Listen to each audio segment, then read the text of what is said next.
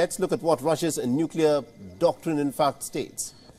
Russia's nuclear doctrine states that Russia will only use a nuclear weapon under one condition: if another state were to provoke an attack with a weapon of mass destruction, but the decree stating this ends with a caveat. It goes on to state that nuclear weapons will be used in case of aggression against the Russian Federation, with the use of conventional weapons when the very existence of the Russian state is under threat.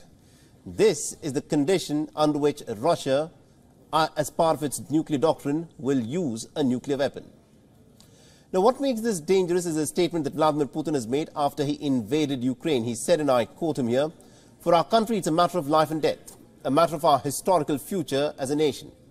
It is not only a very real threat to our interests, but also to the very existence of the Russian state and to Russia's sovereignty." But at the tactical level, however, the situation is completely different. There is a doctrine in place of no first use. But because Russia's wording and intentions at this moment are pretty difficult to gauge, these kinds of statements, of course, call for a lot of concerns around the world.